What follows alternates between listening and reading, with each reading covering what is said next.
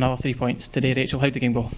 Yeah, we knew it was going to be a tough one, obviously, with the amount of games that we've had previously, and we know we've got a big game coming up on Thursday, so I think everyone wanted to go out there and put in a good performance, which we have, and we've got the 3 points, which is what we needed, so it puts us in good sense for the game coming up on Thursday.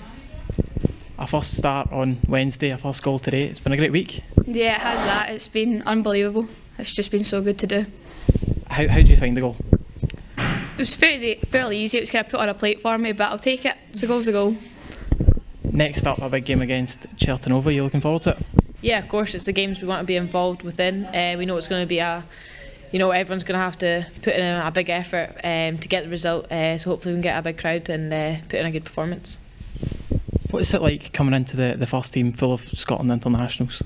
It's a bit daunting. It's kind of scary to look up to them and think that's what you want to be like, and but they're so lovely, so it's quite easy just to come in and fit in. It's just quite scary at the first kind of moment.